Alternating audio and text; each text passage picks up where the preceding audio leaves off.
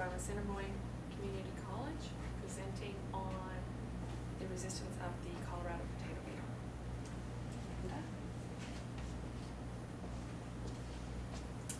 Colorado potato beetles, or CPBs, are the most economically damaging pests to the potato crop.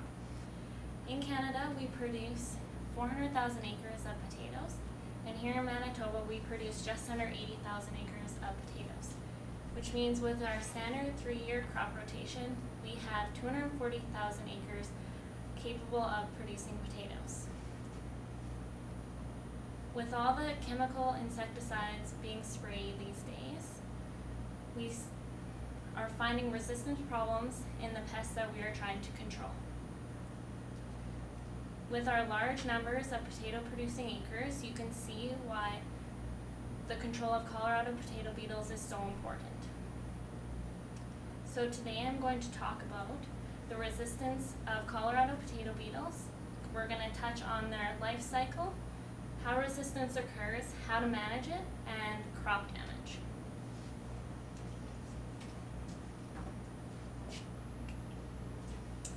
So we'll start off with the adult beetle. Their large wings form their hard bodies. They have alternating stripes of black and yellow with a tan head.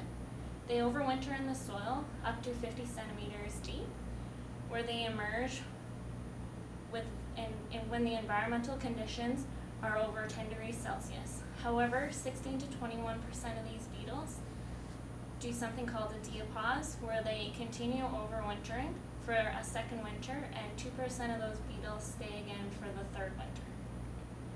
When they emerge around May, the females then search for a suitable host to lay her eggs. She lays them in batches of 20 to 25 and can lay up to 500 in one season. It takes about 4 to 15 days for these eggs to hatch, and then the larvae feed from 2 to 4 weeks. Then they drop to the ground and go into something called a pupal chamber, which is where they develop their hard shell, and they emerge 2 to 4 weeks later. These beetles mate in the spring and in the fall.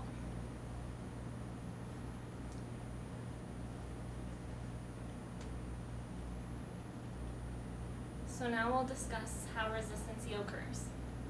Development of insecticide resistance in insects in an insect population is a typical evolutionary process of survival of the fittest. This is caused by internal or external factors and random mutations. However, the survivalship and reproduction success is usually lower. They lay fewer eggs, they have lower hatch rates, and slower development. And if we just go back here, you can see we have a field full of susceptible beetles, and then when the farmer sprays the same chemical family multiple times, they develop 2 resistant beetles. When the farmer then sprays again, he kills the susceptible beetles, leaving the 2 resistant beetles, which thrive on the absence of the competition, where they mate and multiply, leaving only resistant beetles in that field.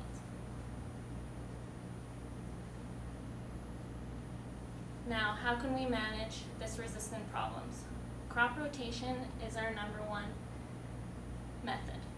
However, due to high beetle mobility, these crops need to be significantly a distance apart in order for this method to be successful.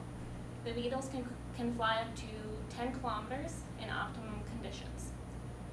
Other methods could be biological control, such as placing rye or wheat mulches in your field to attract their predators of ladybird bugs and lacewings that feed on their eggs. You can also plastic line your ditches. However, in Manitoba, the only one that's performed is crop rotation due to expense. Our fields are just too big to perform these other methods.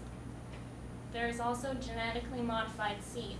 However, from 1995 to 2000, the U.S. registered and sold a genetically modified seed that was discontinued due to customer complaints of consuming genetically modified foods.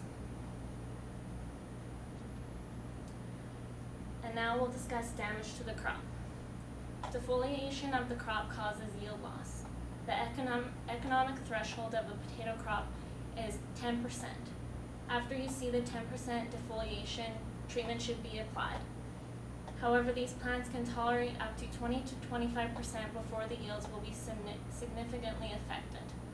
This can result in loss of money.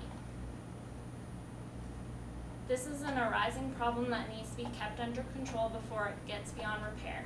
Due to our large production amounts in our province, we cannot lose this battle versus the Colorado potato beetle. We should be looking at other methods aside from chemical insecticides. If we work together to find the solution, we can take control and continue to produce our large numbers of potatoes yearly.